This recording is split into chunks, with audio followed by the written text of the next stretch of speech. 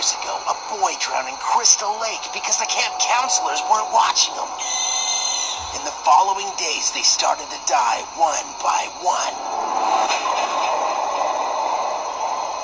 They were murdered by the boy's mother, Pamela Voorhees.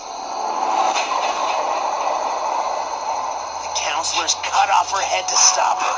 Now her son Jason stalks these woods seeking revenge for her death. Wait, wasn't his mom seeking revenge? Yeah, didn't he drown as a kid? Whoa. Wait, maybe I'm not telling it right. Oh God!